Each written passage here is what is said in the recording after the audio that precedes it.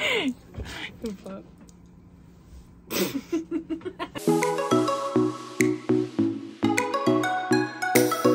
guys, welcome back to another video. Today I am by myself. Charlotte Ann is at home for the week, and we wanted to get a video out, so you're stuck with me today.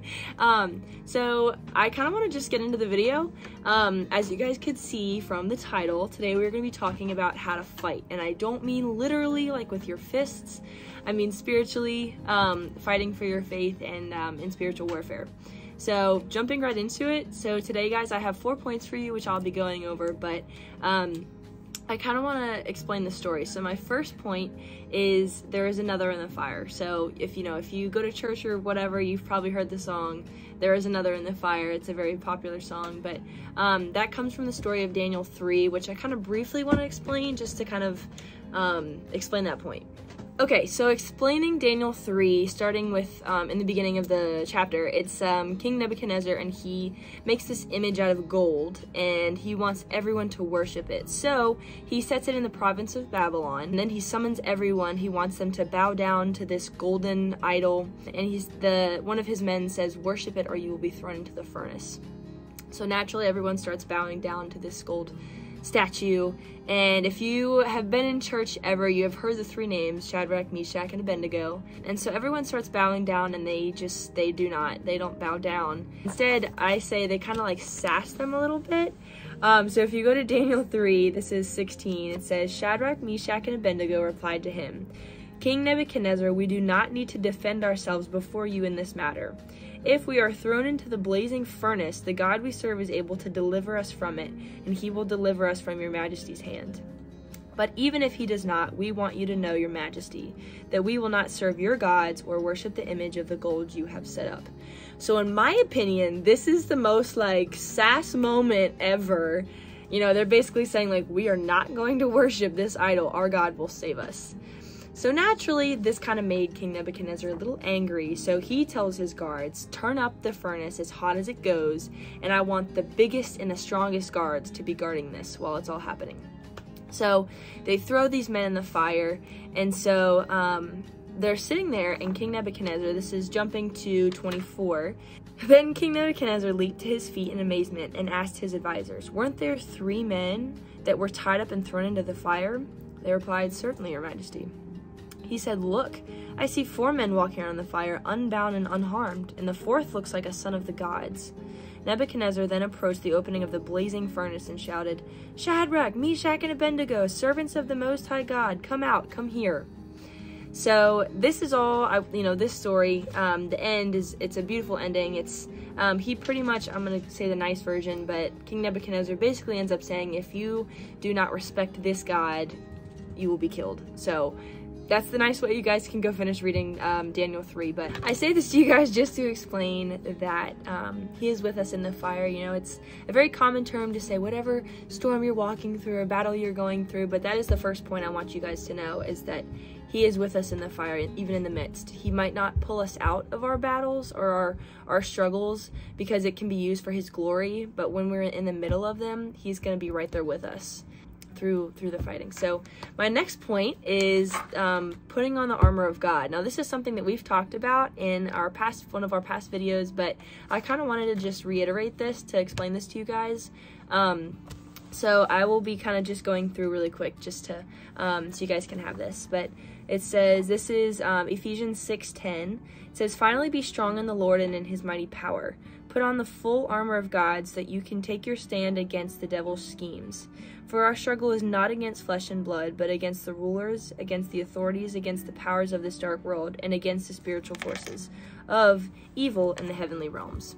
Therefore, put on the full armor of God, so that when the day of evil comes, you may be able to stand your ground, and after you have done everything to stand, stand firm then, with the belt of truth buckled around your waist, with the breastplate of righteousness in place, and with your feet fitted to the readiness that comes from the gospel of peace. And in addition to all this, take up the shield of faith, from which you can extinguish all the flaming arrows of the evil one. Take the helmet of salvation and the sword of the Spirit, which is the word of God." So we have these things. I mean, metaphorically, we can put all these on. We're not going to start putting on, armor every single day, legitimately. But these are tools to help you guys. You know, it says that we can have the gospel of peace. The gospel is peace, y'all.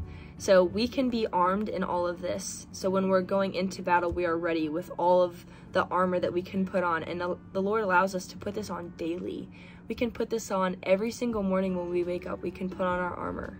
Okay, so for my third point, we're going to be talking about knowing the devil's intentions and being prepared. And I know your first thought is probably, oh my goodness, what is she talking about? This is not a scary thing. I just am saying throughout scripture, it talks about the intentions of the devil. He even ends up tempting Jesus himself. And even in the beginning, he has fought authority and he's fought anyone with power because of his own pride. He wanted to be the one in charge. So I want to look at some different scriptures that talk about knowing his intentions so that we can be prepared before he even gets to us.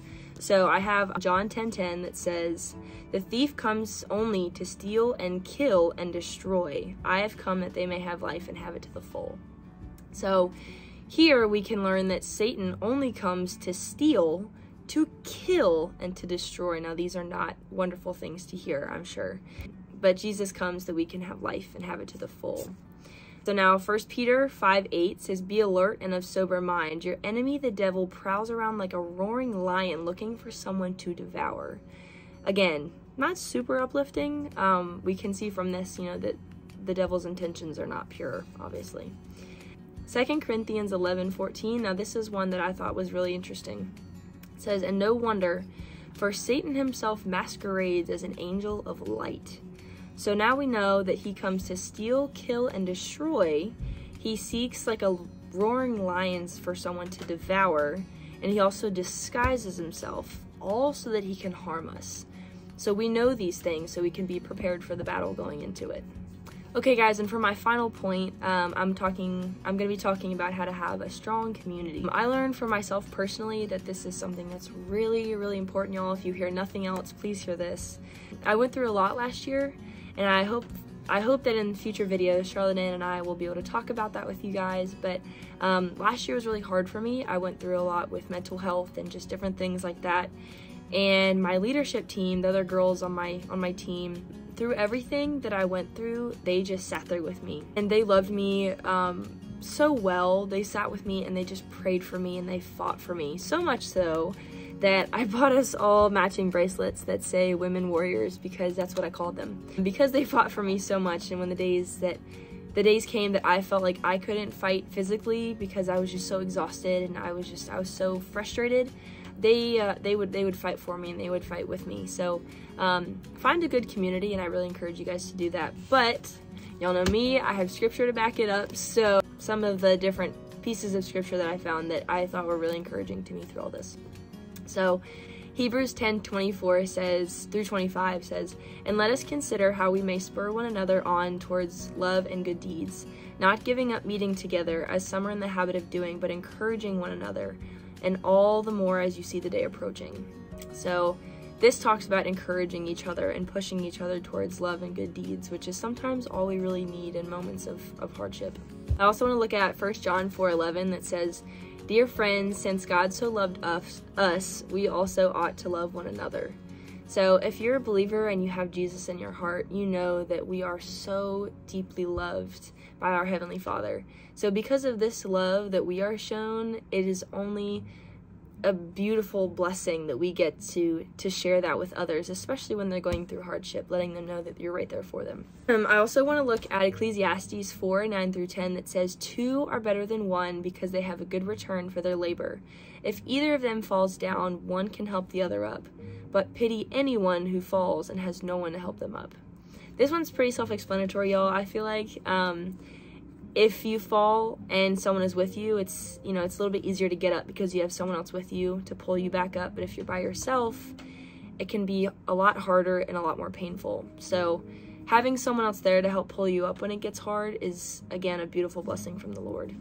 And my last one, hold on there guys, we're almost done, is Galatians 6:2 that says, "Carry each other's burdens, and in this way you will fulfill the law of Christ." So all of this to say, guys, there are so many things that you can do to fight for your faith, because Jesus is the ultimate winner. we have him on our side. So going through the points again, guys, we talked about that there is another in the fire. Even if you are in the midst of it and the Lord hasn't taken you out of it yet or shown you the end, he is with you in it and he will help you fight your battle. We also talked about what it looks like to have and put on every day the armor of God to go into those battles, to have the tools to be able to do that. Knowing the devil's intentions and being prepared so that we know what to look for when we go into battle against the evil parts of the world. And my last point was having a strong community that will allow us to fight and will be there for us just to love us when we need it most. So I hope this encouraged some of you. I know this was something that the Lord has been putting on my heart as I've been going through a lot as well. And some days it's just kind of harder to get through, and these different points really help encourage me.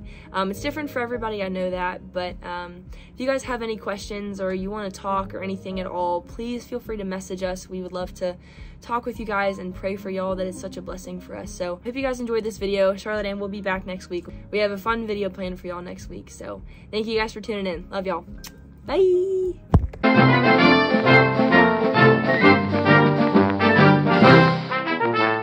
Unbound.